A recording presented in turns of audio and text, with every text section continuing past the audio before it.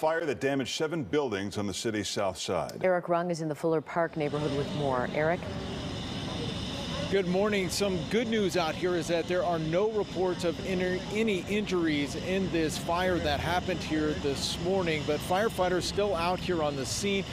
More good news here is it appears that the fire is all out. They're still pouring water into some of the buildings out here, but now that the sun has come up, you can really see the severe damage that was done to at least 2 of the buildings that caught fire here early this morning. You can see right through them. The roofs have collapsed.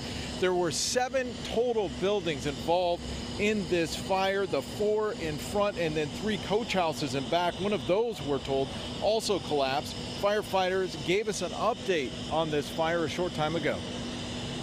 When they pulled up on the scene, we had 4 buildings going in front, 4 2.5-story frames, 3 coaches house in the back. We had quite a bit of fire going when we got on the scene.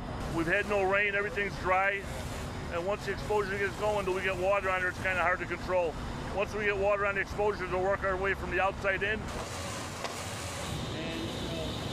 Now, firefighters say smoke detectors were working in all of the buildings that were occupied. Neighbors tell us the fire started in an abandoned building and spread from there. Firefighters say they are still investigating exactly what happened here on 49th and South Princeton, and they are continuing their search right now for possibly any injuries, but right now they are not aware of anyone missing from any of the homes. Now, while it doesn't appear anybody was hurt, several pets needed help, and paramedics supplied oxygen to several puppies. The owner told me that he didn't think all of his puppies made it out, but he's still looking for them at this time. We did talk to a woman who was asleep when the fire started. Like, I smell like a charred smell, so I woke up my siblings, and I looked in the back, and it was all orange. Like, you could see all the fire, and then that's when I woke everybody up from upstairs, downstairs, and then that's when I told my sister to call 911.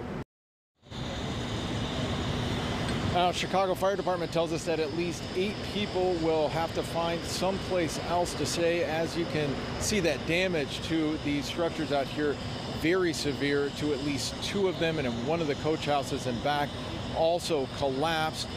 We are also told that the city's buildings department is going to be out here later on to see if these buildings are going to have to come down, and likely at least 2 of them will, just looking at the damage out here this morning.